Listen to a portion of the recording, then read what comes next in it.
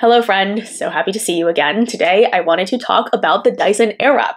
Yes, I have the Dyson Airwrap. I purchased it when it released, again, the new complete Airwrap styler. It was a very, very pricey number, but I was not willing to wait until it sold out again because I have wanted the Dyson, I wanted the Dyson, and I wanted the Dyson. I think it came out like 3 years ago, maybe 4 years ago. It's not a new Airwrap anymore. Like the Airwrap has been out for a while and I've never been able to get my hands on it because it's always sold out. And so I figured with this new release, I was just going to jump on it because I have never heard anyone say that they bought the Airwrap and then regretted it. I've heard people say that it was expensive. I've heard that maybe it's not worth the money, but I've never heard that it was a bad tool. So I wanted to test it out for myself, and this is the third week, I guess, that I've been using it. This is the third wash day that I have since purchased. I found a way to get my Dyson curls to stay for a whole week, so I wanted to show you the process from beginning to end. It's my first hair video, so please be patient with me, but if you want to know how I get these really beautiful bouncy curls and how they last for a full week, looking good, carrying me from wash day to wash day, keep on watching, we're getting into it right now. Alright, so I just pulled my hair out of the towel, and I had it resting in the towel for maybe 5-10 minutes. My towel, by the way, is soaked, so it took out a good bunch of moisture. I would use a wide tooth comb or a wide toothbrush to brush through my hair, but I have, I guess, since lost mine. I don't know where it is. The one really important step that I've learned so far is to use something really, really soft. This is the Briogeo Be Gentle Be Kind Detangler. This is aloe and oat milk ultra soothing detangling spray. I don't usually use a detangling spray. Usually I use a hair oil, but I find that with the Dyson, you want to keep your hair really nice and light. If you have fine hair, I think this is extra important because your hair may be weighed down more easily. I have really coarse hair, and I have a lot of it. And this is like a very, very thinned out, very layered haircut. What I have figured out through using the Dyson is that less is more. You actually want your hair to be relatively airy, watery, not super bogged down with anything, so I'm just kind of like pressing it into my hair, making sure that the particles have soaked in. And I'm actually going to let this sit 10 or so minutes as I get my skincare routine together, because I find that the drier your hair is, the better. In fact, I would even recommend to say, I would even venture to say that it's better for your hair to be dry and then re-dampened than really kind of like wet, okay? Because my hair is, I would call this damp. I don't know, is this wet? I don't know, if you have a hairstyler, if you are a hairdresser, please let us know down below what exactly means damp, because this is not soaking wet, but it's definitely not almost dry. So I don't know what the threshold is. I'm going to do some skincare while we're here, and then we're going to talk about the Dyson. Okay, so I've brushed my hair with a wide tooth brush. This is just one of those ones that you can air dry with. I'm just going to demonstrate the blow drying and smoothing attachment just because I have it. I might as well show you guys how to use it. I don't know why I'm being so conservative. Typically, I would be a little bit more conservative with essentially how I heat style my hair because I don't like to blow dry and then curl. I think the whole point of the Dyson is that you're minimizing your heat styling. So obviously, in an ideal world, I would simply wait for this to air dry 90% of the way through and then go in and curl my hair. But for today's purposes, I think it's fine. I also only use the Dyson around once every 5 days. So I won't say once a week.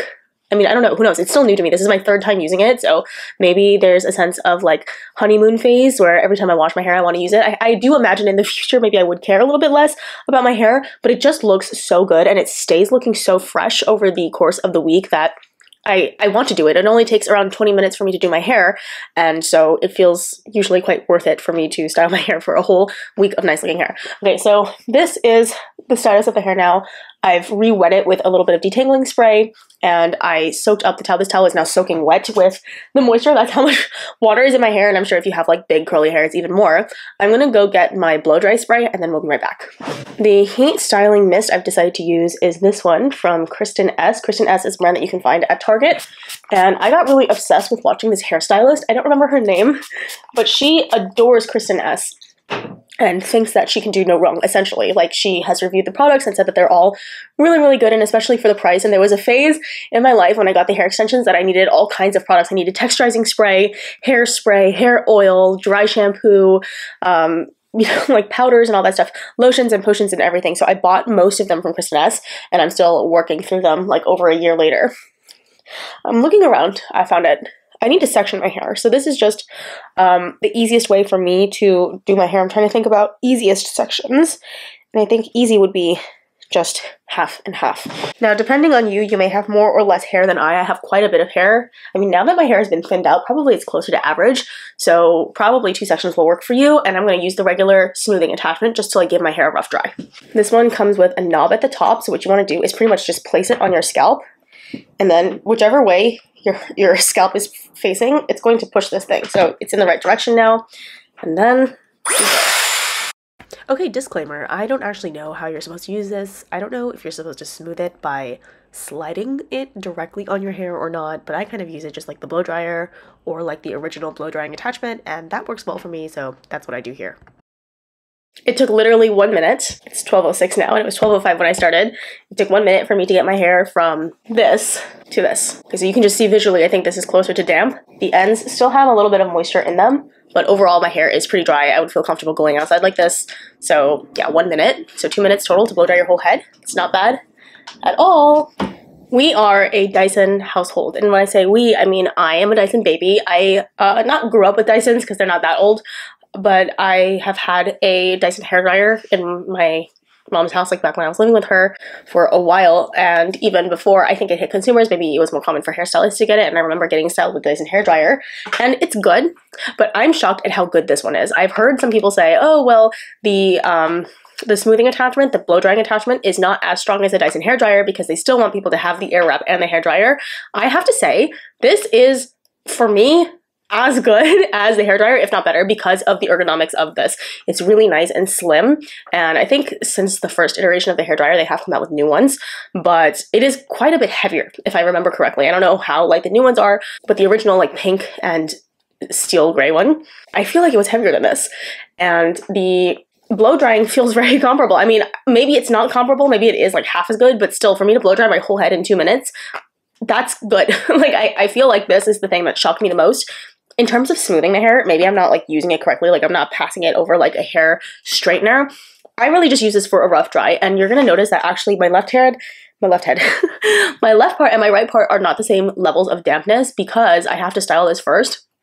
And after I style this, it's like 5-10 minutes, and then I go back and do this one. And so this one has 10 minutes more to air dry, and I would rather under dry than over dry.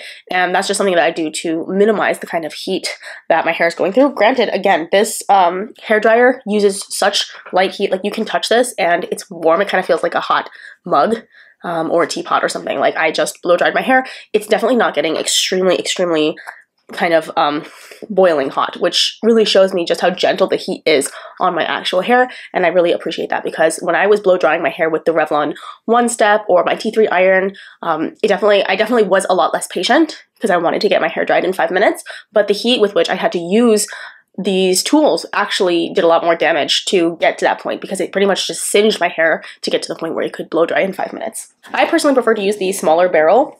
I just find that it works really well for me and my needs. I like to have really bouncy hair on day one and then have it slowly fall throughout the week, and I will show you my tips and tricks on how I preserve the hair to make it like really bouncy the whole time. So this side of my hair is definitely still visually, like you can still see a little bit more moisture. This side is pretty much dry, but it's got a little bit of tack to it. So you're gonna split your hair down however you part it. I'm going to tie this part of my hair away because we don't need her right now. And we're just gonna focus on the left side of the hair. If you want, you can actually part this into 2 more sections, and I think that would definitely make life easier for you. Yeah, this looks like that would make life easier. Everything I know about the Dyson Airwrap I've learned from Kelly Gooch. She is, of course, the icon of the Dyson Airwrap world, and she has the most impeccable curls. But anyway, you're gonna have these arrows, and I want the arrow to face outwards in the direction of the wall. And so I look in the mirror or look in the viewfinder, whatever, and I just go that way.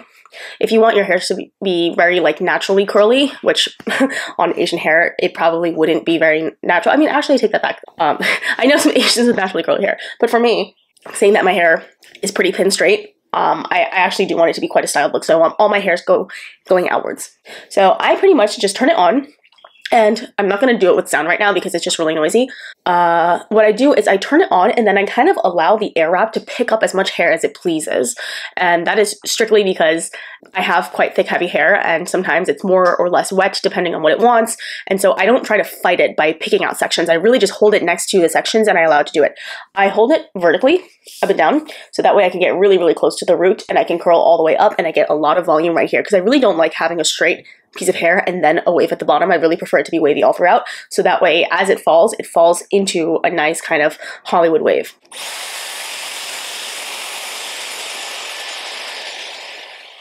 So whenever I do this, what I'm making sure is that the hair section that is on the barrel at any given time fully dries with the wind on hot heat, and then after it's fully dry, I kind of touch it, make sure that it's dry to the touch, and then I'll do the cool shot for a few seconds and then I let it fall. Right after I've curled all the hairs, what I do is I twist them and I let them cool in a combined twist. I actually twist them really, really tight. And this is something that I haven't seen yet, but I have found that this just helps my hair a lot. The best thing to do would actually be to like twist it and then pin it, but I actually don't have any other hair clips, so we're just going to leave this here. The best thing to do would be to pin this like down if you have a bobby pin or some kind of like way to adhere your hair to your scalp, so that way it can fully cool while resting in an extremely twisted state. Otherwise, what I do is I kind of just hold it and I let it kind of sit and cool down while kind of splaying it in its little twisty thing, just to kind of like promote airflow. I want it to cool down, but I want it to cool down in the twist. Does that make sense? Yeah, you can do this too. Just kind of let it sit. Let it sit in its curl. Now I've got that top layer. Okay, this top layer is very wet, so I don't want to have them interfere with each other. So what I do is I throw the curls that I just did to the back, and then I will work on this back to front in the same way that I just did. Okay, tip in retrospect, because this was still just like my first or third time using it. I actually do recommend going in bigger sections, actually taking the time to section off the hair, because then you get a little bit less of a mess and you can actually get through it a little bit quicker. That being said, this full process, like the full drying from beginning to end with the tool, took only 20 minutes, so not bad. Okay, so we did the same thing for this top layer, and again what I'm going to do is I'm going to twist the hairs so that they all curl into one big mega curl. So we've got two mega curls on the left side of my hair, the top layer and the bottom layer. Twist them and seriously just let them set. Like literally just let them sit there in their tight little ringlet curls. Twist, twist, twist, twist, twist, twist, twist. And you're going to notice that all the ends want to face in the same direction, which is good. This is what gives you a really polished look at the end. I mean, I don't know. If you want something really relaxed, this is not the hair tutorial for you, but I've got two big mega rococo curls, and I am just going to repeat the same thing on the other side. I'm not going to film it just because this is really boring, but I'm going to twist it onto this way. So, right. And I want to give you an update on the time. It's been 15 minutes since the start of this, so it took around like 3 minutes to actually air dry everything, and I've been a little bit more careful on camera than I usually am, and even so, you can tell that I wasn't super perfect while I was doing it, but the curls came out pretty tight. So I'm going to do the same thing on the other side just to save a battery and time. I'm not going to show it, but yeah, you can expect the same thing. Rewind if you have to, but essentially I'm not super tidy. All I do is I split into two sections, top and bottom, and I just curl away from the face, and then once the curls are all done, I twist them together so that they kind of like can cool in one nice big lock. And I'm just going to do the same thing on the other side. Don't forget to twist it so it's facing outwards. Okay, so hopefully you can see that my hair is now fully curled. It's very, very bouncy. What I'm going to do is I'm going to twist each side, so left and right side. I'm going to twist it in the direction it's supposed to go. And this requires a little bit of like having the hands coordinated to like twist. And while I'm doing this, I'm trying to detangle because sometimes the air wrap can get certain hairs stuck up in each other. So twisting, twisting, twisting. And then I bring them to the back and I just pin them there. And I just use a claw clip. You can use whatever. I just find like whatever can hold this hair to cool is enough.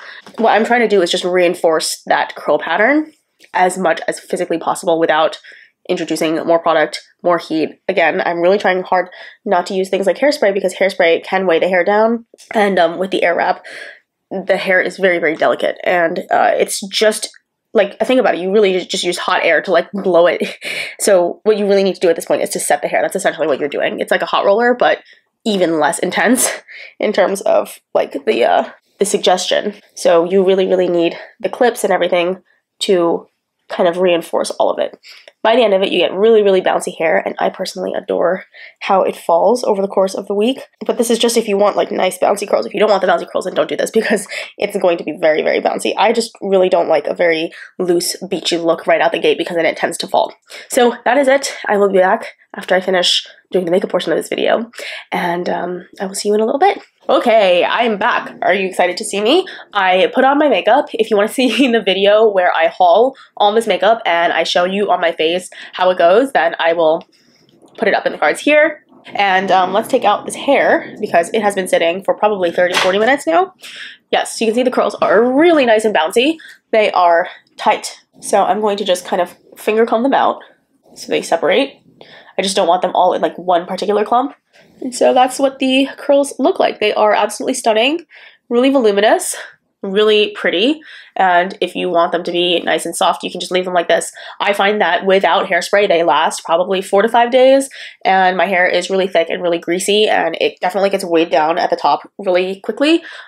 So your mileage may vary. It may be more, it may be less, depending on how, you know, your hair is, your temperament. But like, look at these curls. Like they're solid. They're not flimsy whatsoever, in the sense that like one gust of wind will knock them down and they're gonna kind of fall.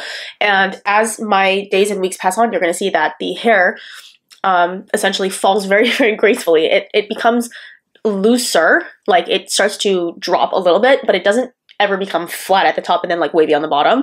It really sort of falls naturally. And so that has been the best way for me to get beautiful volume out of my hair. Sometimes what I do on like day 2 or 3 when my hair starts to get flat here is I just stick the curling wand right up in here to get a little bit of volume here, you know. Or you can do that trick with the clip where you just take that little clip and you just go like this, and that works as well too, and it doesn't require any heat. You just kind of would clip this up and then you get some top volume. But overall, I feel like the Dyson Airwrap is fantastic. I'm going to do a whole separate video on whether I think I wasted money buying it or not, because it was an expensive product, and it's a series that I want to start on my channel called Did I Waste My Money? Because it is a big investment, and there's no one that can answer that question better than you. All I can do is provide you kind of the demonstrations and the, you know, the review and the input and all that stuff. But hopefully this was helpful. And if you don't have a Dyson, I still think the principles of setting your hair by twisting it into curls and then leaving the curls and pinning them to set will still be a really helpful tactic in terms of helping you to get the most longevity out of your curls if you want them to stay until wash day again, which is what I do. I only want to style my hair once, and then I want it to look good, and I want it to be like that until wash day again. And wash day for me is in like 4 to 5 days, sometimes a little bit longer depending on whether I'm going outside and working or not. I try to preserve my hair as much as possible and just make sure it's not smelly, and that's pretty much the only standard that I have. I'm hoping to make quite a few videos with the Dyson. It was too expensive for me not to feature it quite heavily. I want to feel like it was worth it, okay? So let me know if you have any suggestions. If you have the Dyson and you want some tips, or you have anything, let me know, because I'm still new to this. This is only my 3rd time using it, and frankly, I think for the 3rd time using it, this is pretty great results, and I am really satisfied with it as a purchase. So thank you so much. I love you, and I will see you guys on the next one.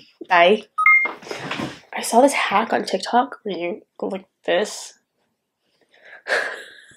You go like this, and you contour your double chin. Oh my god, this is so uncomfortable. Oh! In terms of like contouring out my jawline and creating a distinct but separate line from my neck, I actually think that worked remarkably well. Why didn't I try this earlier? Why have I not been contouring my jawline? I should have been contouring my jawline a long time ago, ever since I've been gaining weight, but I feel like now that I know, and now I know, you know. Well, that was actually a really remarkable hack.